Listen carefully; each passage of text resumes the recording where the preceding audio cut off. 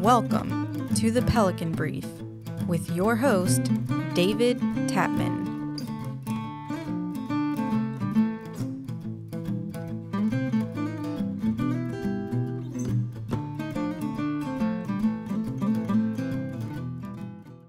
Welcome to the Pelican Brief. I am your host, David Tatman. Thank you for listening. So what's happening at the Louisiana State Capitol as we move through the 2024 regular session of the Louisiana legislature? Well, legislative leaders continue to push the pace of the session. The legislative bodies are covering a lot of bills in a condensed time frame during this legislative session. House and Senate committees have been handling large agendas, and both bodies are clearing their debate calendars on the floor.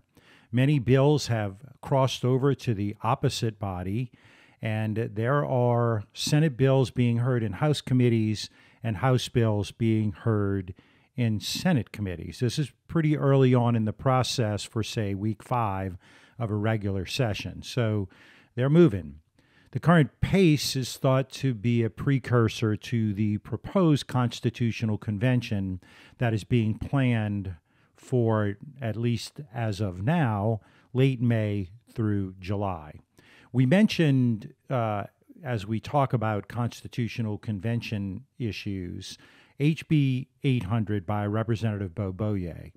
That bill was filed last week at the bill filing deadline, and it calls for a constitutional convention beginning at 5:30 p.m. on Monday, May 20th, 2024. As we mentioned before, the bill in its current form calls for 171 delegates and requires that there be a submission of a proposed constitution no later than July 15th, 2024. That proposal would then be included on the fall elections ballot, along with the president and Congress, for a vote of the public. This is something that the governor and his supporters are pushing really hard for.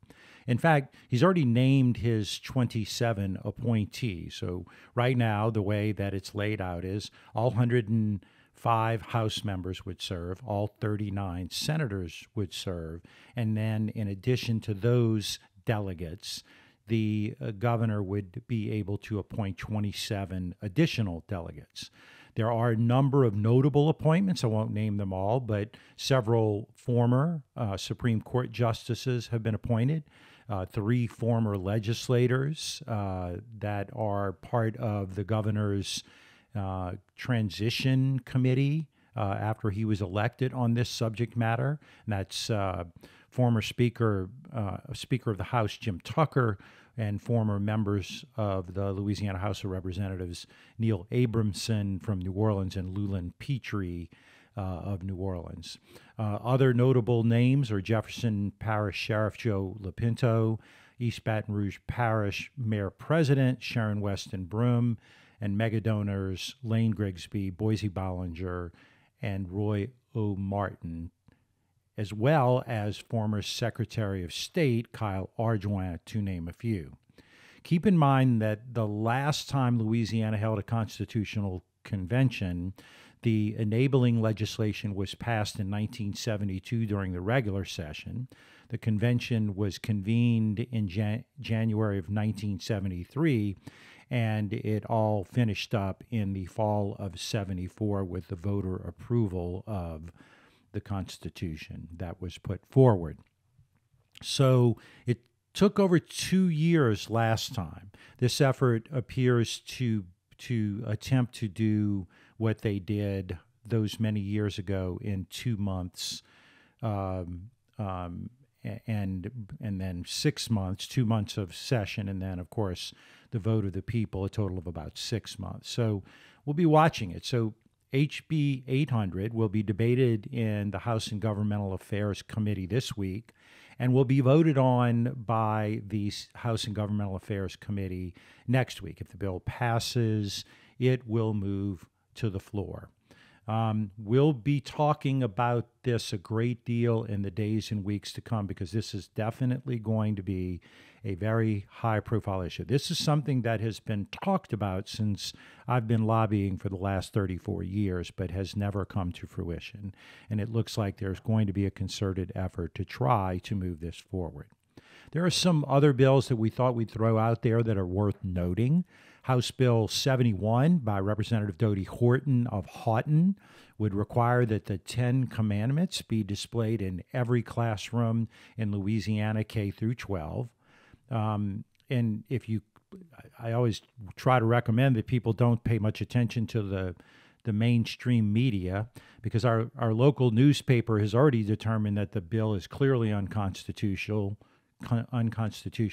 in their expertly and highly trained legal opinion, which none of them seem to have a legal degree. But anyway, interesting that one of the groups that opposed this bill in committee was an organization called Freedom From Religion.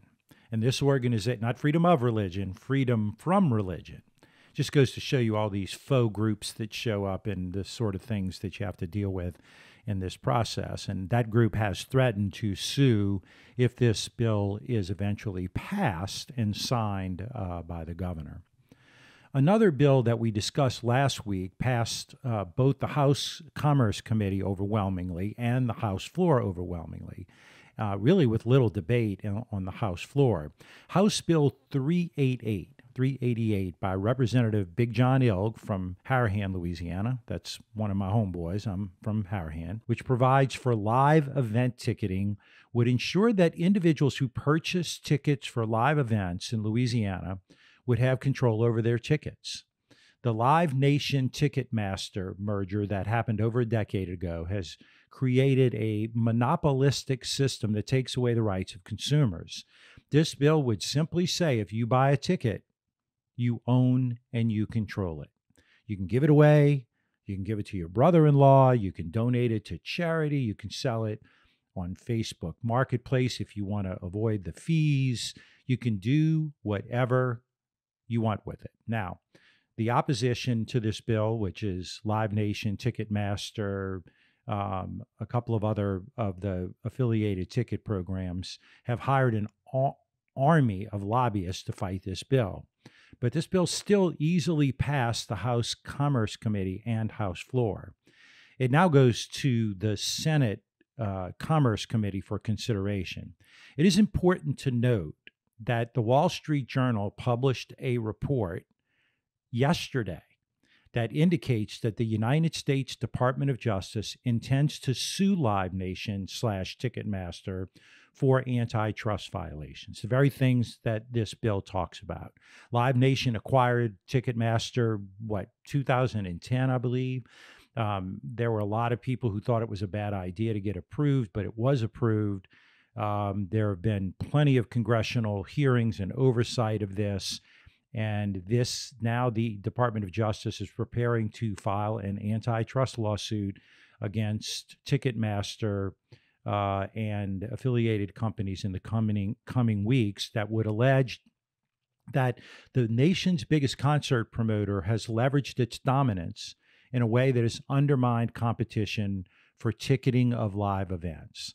We heard a statistic the other day that said include inflation in the increased price of live event tickets, and it's still 140% higher than it was before this merger took place. So that gives you a little bit of the indications about the fact that this is a market disruptor. So stay tuned.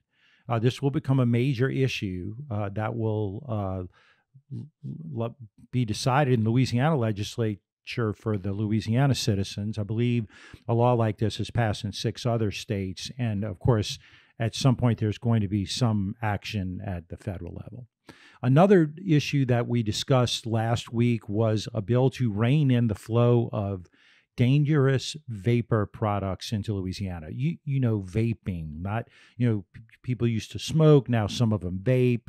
It's just another way, I guess, to get your nicotine fix. There's a bill that was brought last year to do a bunch of things. One of them was to eliminate flavors.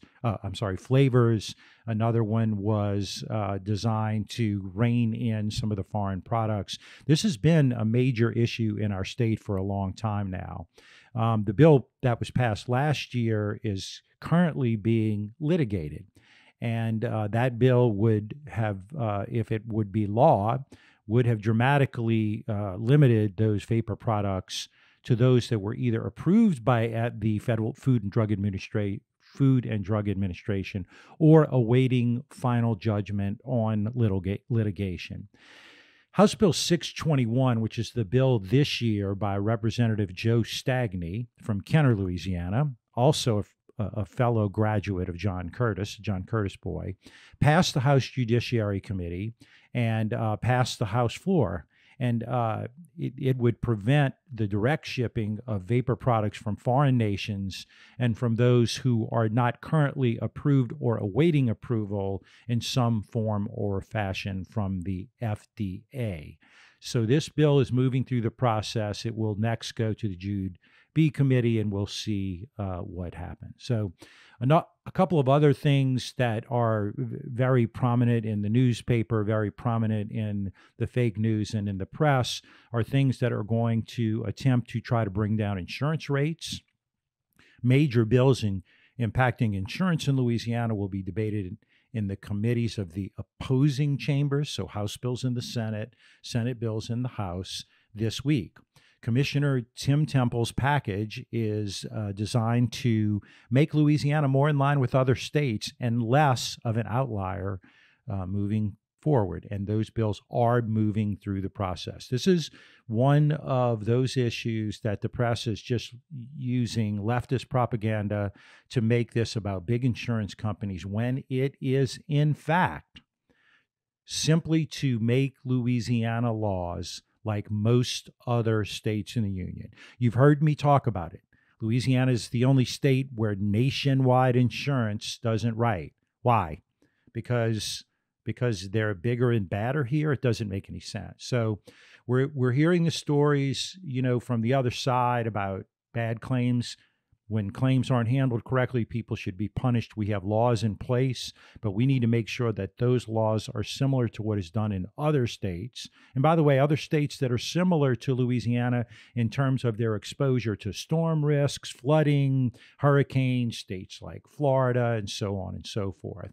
But there are some real stories that are going on in places like Vermilion Parish and Lafourche Parish and Plaquemines Parish, where people really, they're losing their houses because they can't afford to pay for the incredibly high homeowners insurance rates. All of these bills, again, seek to make Louisiana less of an outlier. Still going to be an outlier, but just not as bad, so that we can begin to bring competition back into this state, and competition will bring down prices, as it always does in insurance and in so many other areas. So we're hopeful that a lot of these bills are going to pass. A great example of how twisted the press is Senate Bill 113. This is a bill that would have prevented these bad faith penalties from being assessed against the Louisiana Citizens Property and Casualty Insurance Corporation. They're called bad faith penalties. They're actually called fair claims handling penalties, but when you read the newspaper, they've got to get their click-throughs. The news headline reads that Republicans show disagreement for this pro-industry bill. Well, it's not a pro-industry bill. The reality of it is the Louisiana Property Insurance and the Louisiana Citizens Property and Casualty Insurance Corporation is not an insurance company per se. They are owned by the people of Louisiana. In fact, it is owned and controlled by the state of Louisiana. So when you do pay, when someone sues them, and there are penalties for claims handling, you know who pays for that? You do. The citizens of Louisiana pay that. And if you don't believe me, go pull out your insurance policy or go look it up your homeowner's insurance policy, or go look it up pull it up out of your email and read the declarations page, and you will see a citizen's assessment. That's to pay, in part, to the last time Citizens was hit with a $250 million bad faith claims penalty. So this is crazy. The press is portraying it as big bad insurance companies. The insurance companies don't pay for that. We do. So don't believe what you read. Just listen to us. We'll tell you what is the truth. And so check out that declarations page. Literally next year, we finish paying for the $250 million judgment that was assessed against Citizens from Hurricane Katrina 25 years ago. So you pay that assessment 25 years later. No insurance companies are paying this. So look out for fake news. Also look out for some of these faux groups that are out there with names that are, made up grassroots astroturf organizations that are asking you to sign petitions. Be careful to what you sign, because the reality of it is many of those websites and social media sites are incredibly misrepresenting what's actually going on. I'm going to say this. I've said it before. I'll say it again. Commissioner Tim Temple, Insurance Commissioner Tim Temple, has been working hard to bring down insurance rates by bringing competition to our marketplace. I believe that it will take some time, because that's the way insurance works. It has a tail on it. But I believe this will do more than anything in my lifetime to help balance out our insurance markets and try to get insurance companies back here. And I'm going to talk about a couple of other bills. Another bill of interest that you all may be interested in is House Bill 71 by Representative Dodie Horton from Houghton, Louisiana. That's up in Northwest Louisiana. The bill would require that a copy of the Ten Commandments be posted in every K through 12 school in Louisiana. The legislation has passed through the House committee and is on the House floor pending the Senate committee hearing.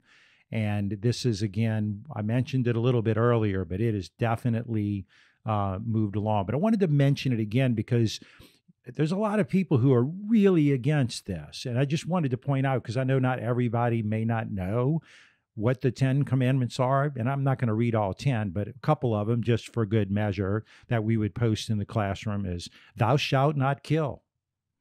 Thou shalt honor your father and your mother.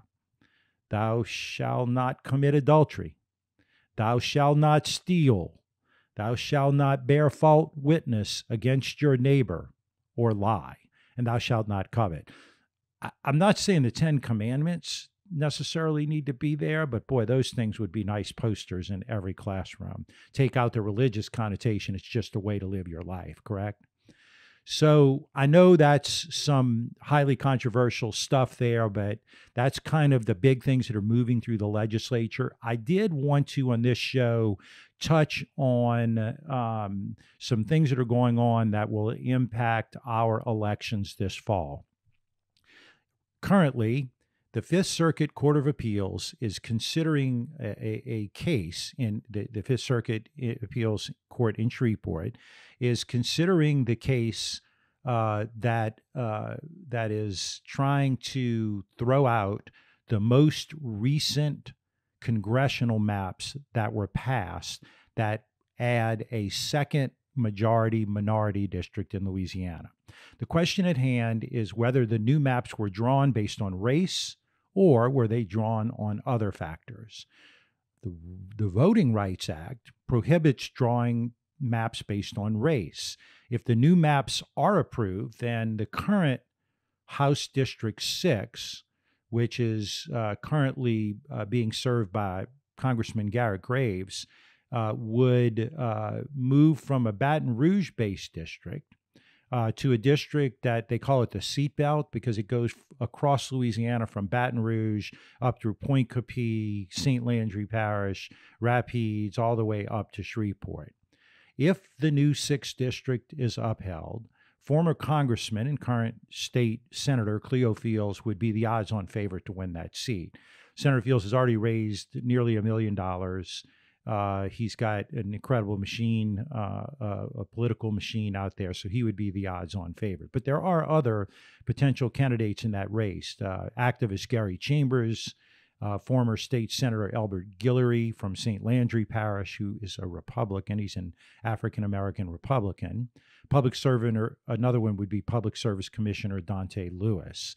A decision from the trial for the Fifth Circuit Court of Appeal, for the Fifth Circuit Court happened and was completed last week. The decision is expected sometime in the next couple of weeks. So that is our show for today, just to kind of get you up to speed on what's happening in Louisiana. We want to always be a great resource for you for information. If there are any specific subject matters that you would like to discuss, please reach out to us. Most of you have my phone number, but you can reach us in a variety of ways. We are our handle on all of the social media platforms is at Pelican Brief 225. That's at Pelican Brief 225. That's Apple. That's Facebook, Instagram, Twitter. And then if you want to look at us on YouTube, it's at the Pelican Brief 225. And you can watch us on YouTube because these are all video produced, all these shows. You can follow us on all of your favorite podcasting platforms, including Spotify, which you can watch as a video podcast, or you can watch us on Apple, Amazon, you pick it, we're on it. And then finally, you can also go to like, subscribe, share. Please help us promote our program. Again, we do not do advertisements on this show. This show is an attempt for us to communicate with our clients and with the general public and provide information out there that the newspapers, radios, and televisions aren't providing you. And so one other way to reach us is we have a website. It is pelicanbriefpodcast.com. You can also email me, David, at pelicanbriefpodcast.com. So thanks again for tuning in. We look forward to seeing you next time on the Pelican Brief.